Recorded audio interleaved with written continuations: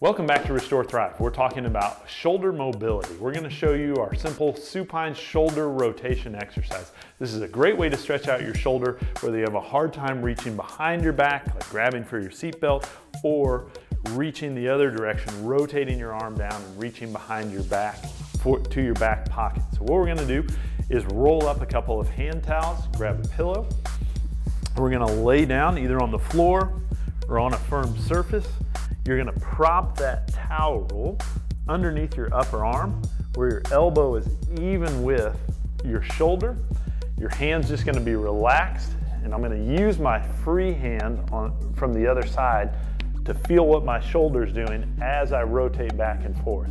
So I can rotate back into external rotation, keeping that elbow bent to 90 degrees, or I can come up and rotate down into internal rotation.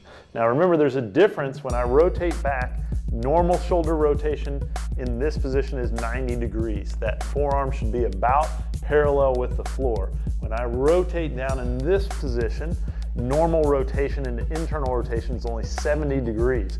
If you're trying to eye it, that's wrist even with the bottom of your rib cage if you're trying to measure on your own.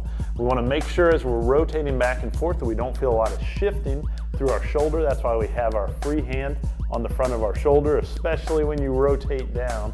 Make sure that shoulder's not popping up into your hand. You're keeping that shoulder pulled down as you rotate back and forth. We'll do that for 1 to 2 minutes in either direction.